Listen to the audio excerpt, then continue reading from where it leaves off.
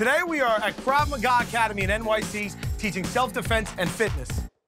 While getting our maga on, we're gonna have to do and say what the other guys tell us. If you refuse anything, you lose. Take it easy.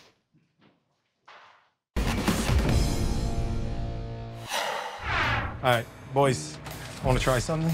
Yeah, okay. Joey, you see on the little bookshelf thing over there, that red tape? Just be holding that when the cat comes in. I don't know what you're planning, but I like it. You ever done Krav Maga before? Krav Maga is for intense situations. Like, it's for, like, intense situations. It goes from somebody's messing with you on the subway and you have to defend yourself all the way up to, like, you know... Somebody has the queen and you have to do something. You know, it goes from, oh, you took my seat on the subway, oh, then all the way, we gotta save the queen.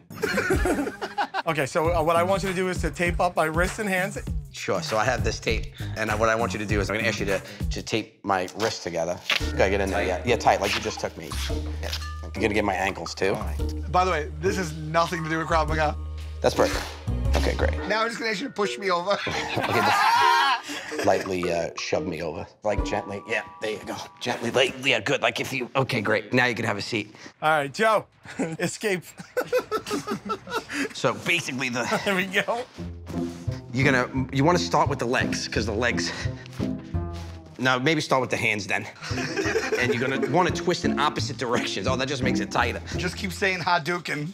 You just wanna get as much as you can. Hadouken!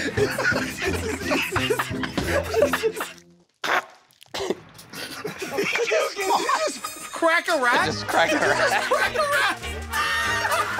See, I'm stressing myself out, but I literally just a little.